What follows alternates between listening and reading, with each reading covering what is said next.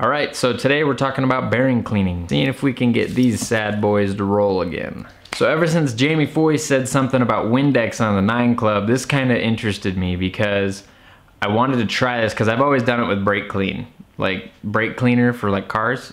I wanted to try both and see which one's better. So I've already taken baseline numbers for all of these and like how long they spin. We're gonna do it by length. But now we just pretty much have to pop them out, pop the seals, and put them in the stuff. So we're gonna do that.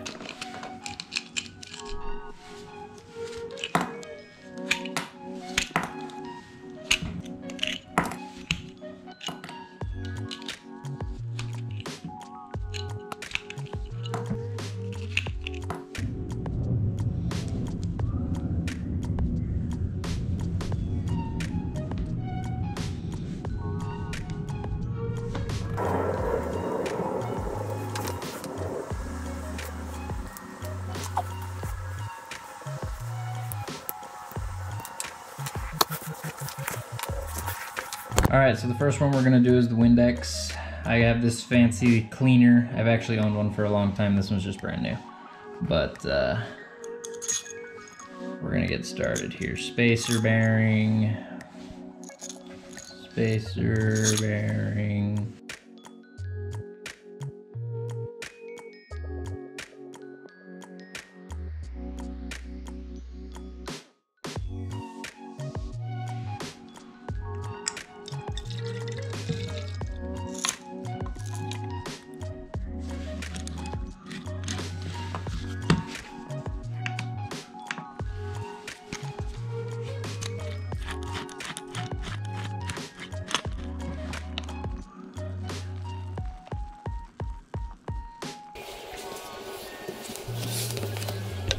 Now we're gonna do the brake clean. Normally I have bulk stuff, but since I'm going to be doing this at home today, I just got a can from AutoZone.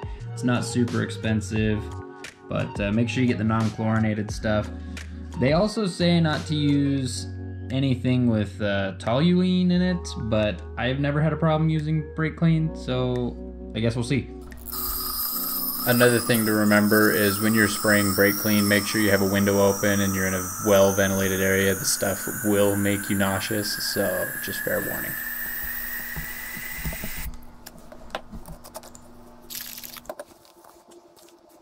And this stuff's a bit more harsh, so we're also only going to do 10 minutes here.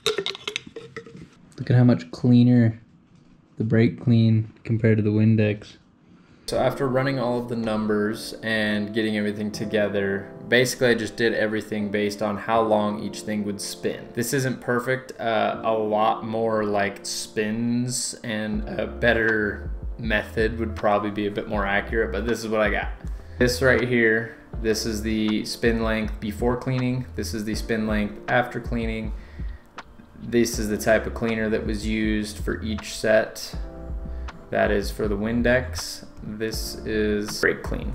So just looking at it, each points have 20 different spins essentially, and 2 different wheels and 2 different sets of bearings are associated with each data group. So looking at that, this is the dirty averages.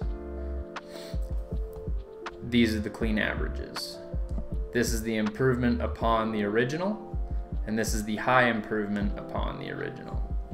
So as you can see, the brake clean did a significantly better job with a 30% increase, and I don't know if this is just exaggerated because my data set's small or not, but on the high average it was a 66% increase. So obviously I could do this for 6 months with a bunch of different kinds of bearings and just be spinning bearings all day, but basically what this is telling me from the jump is that, you know, I got a better clean out of brake clean this time.